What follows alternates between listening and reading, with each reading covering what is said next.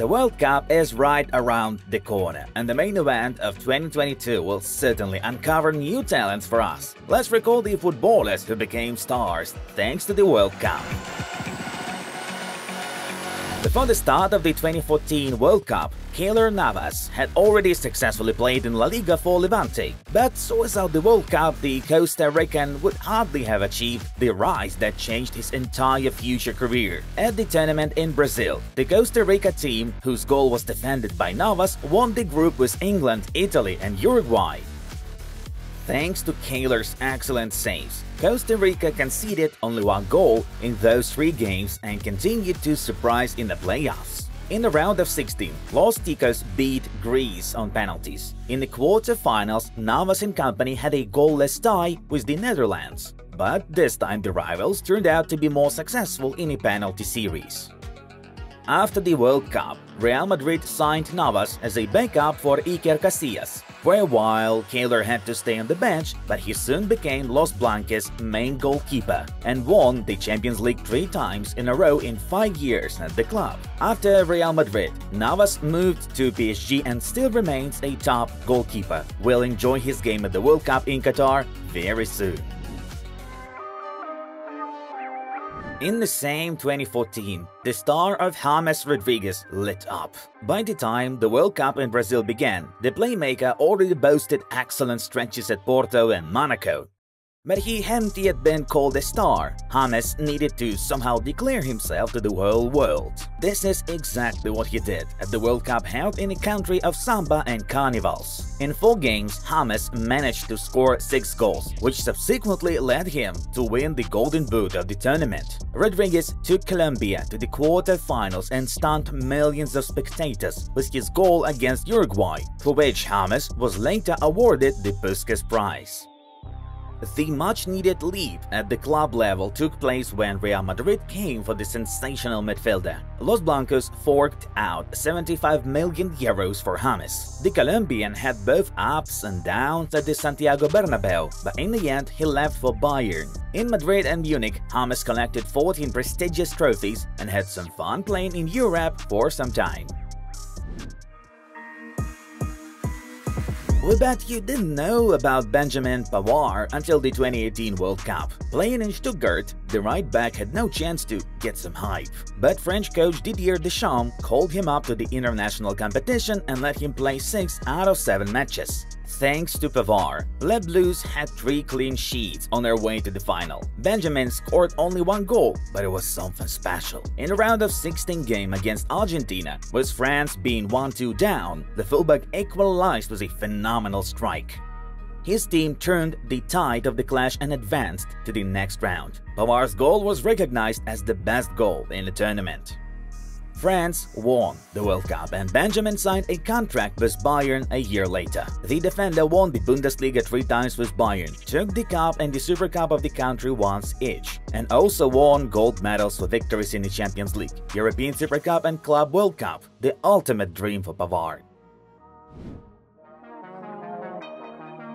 8 years ago, Stefan de Vrij was famous only among Eredivisie fans. In 2014, after a successful season at Feyenoord, the center-back went to the World Cup as part of the Netherlands national team and showed what he was made of. De Vrij read the game excellently and worked successfully in the air, so Oranje didn't worry about the defense and boldly went on the attack against any opponent in the group stage, scoring at least 2 goals in each match. Stefan managed to help in the front line as well. In a match against Spain, his set-piece goal contributed to the defeat of Furia Roja with a score of 5-1. This result inspired the Dutch so much that they reached the semi-finals and became the bronze medalists of the tournament, having defeated Brazil in the 3rd-place playoff. De Vrij was also included in the symbolic team of the tournament according to the BBC channel pundits. After the tournament, Stefan was almost bought by Manchester United. The center-back was supposed to join the Red Devils, but for some reason changed his mind and signed a contract with Lazio, although it wasn't a mistake. After several seasons in the Eagles camp, De Vrij reinforced Inter Milan, with whom he won all 3 domestic cups. The World Cup was the starting point in Ante Rebic's career. Before the World Cup in Russia, the Croatian winger played at Eintracht, but didn't show anything outstanding there. But his finest hour came during the main international tournament. Having beaten Nigeria, Argentina and Iceland, Croatia confidently qualified for the playoffs and sensationally made it to the final, where they lost to France. Rebic played 6 matches and scored 1 goal against Argentina, but this doesn't come close to reflecting Ante's contribution to the success of the Croatian national team. His perseverance and constant pressure opened free zones to other checkered attacking line players, giving flexibility and balance to their game. The strengths of Rebic were appreciated. A year later, Milan took a closer look at the player. Rossoneri loaned the Croat for 2 seasons and eventually bought him out completely. After 104 matches for Il Diavolo, the Croat has 29 goals and 17 assists. Moreover, this year, Rebic celebrated his first truly major achievement in the club level, the victory in the Italian Serie A, which Milan fans have been waiting for 11 long years. Hirving Lozano was one of the most talked about players of the last World Cup. Before heading to the World Cup with the Mexico national team, the striker was already well known for his impressive performance at PSV, but Lozano felt that he was capable of so much more. At the 2018 World Cup, Chucky scored against Germany and provided an assist in the game against South Korea. The Mexicans won both matches but were eliminated by Brazil in the playoffs. And despite that, the speed and merciless completion of the attacks shown by Hirving fascinated all European scouts.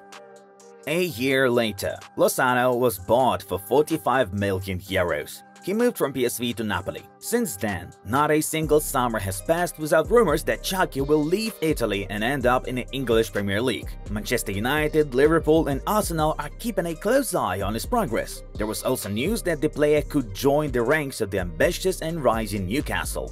At the moment, Hirving is not in a hurry to make any decisions and carefully considers his next career step. His priority is to play the best he can with Mexico and Qatar and bring the Greens to the high stages again. The whole country will support him in this.